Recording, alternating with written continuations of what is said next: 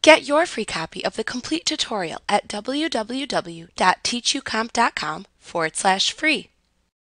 The Magic Wand tool lets you select a consistently colored area or region in the image without having to manually trace its outline by hand. To use this tool, click the Magic Wand Tool button in the toolbox. It shares a button within the Select button group with the Quick Selection tool, Selection Brush tool, and Refine Selection Brush tool. So make sure to select the Magic Wand tool from the Tool Options bar after clicking that button in the toolbox. In the Tool Options bar, set the standard selection options that you want. This tool has some additional options that are unique to this tool. The first setting is the tolerance setting. You can enter any value from 0 to 255 using the slider or the adjacent text box.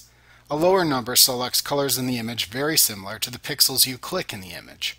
A higher number selects a broader range of similarly colored pixels in the image.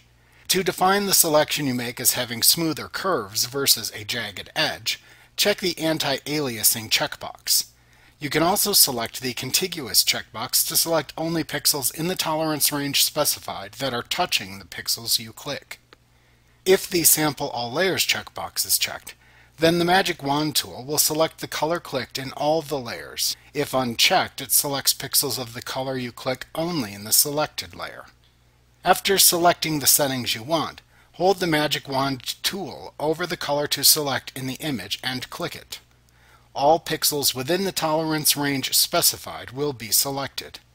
If the contiguous option is checked, then only the pixels within the tolerance range specified and adjacent to the pixels you clicked will be selected. After making your selection, you can refine the edge of your selection by clicking the Refine Edge button in the Tool Options bar.